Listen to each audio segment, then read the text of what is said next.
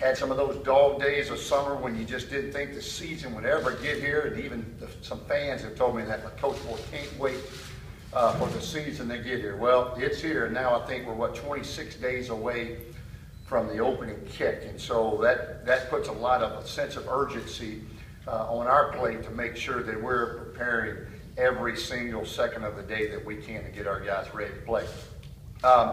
Let me first by saying excited about this season, excited about our team, excited about our players returning.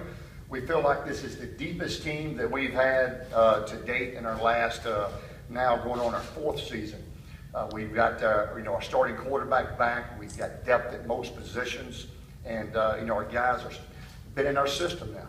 Just about every player on our team as a player has been recruited by our current staff, and we think we're making strides there. And so it's an exciting time, not only with the upcoming season, but also right now, everybody says, well, you got a lot of momentum, a lot of great things. We do, but we got a lot of obstacles. And when I say obstacles, with a lot of challenges. And some of those challenges are not just a lot of really good opponents coming up on our schedule, but that's a lot of dirt, a lot of mud, and a lot of other challenges that we're having to deal with every day with the construction of the stadium, with the start of the new athletic performance center, which will house the entire football operations building. And so a lot of things we're having to overcome. One of our practice fields, we can only use half of it. Our walks to practice are a little longer. All those little things that just comes with growth.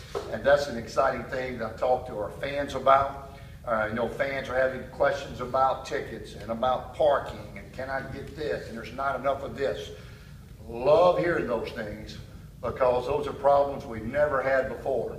And now we've got people that are in line for tickets, they're in line for tailgating spots, that are in line for parking. And so that's showing our program is going in the right direction when you've got a lot of that much interest in our program and in our university. So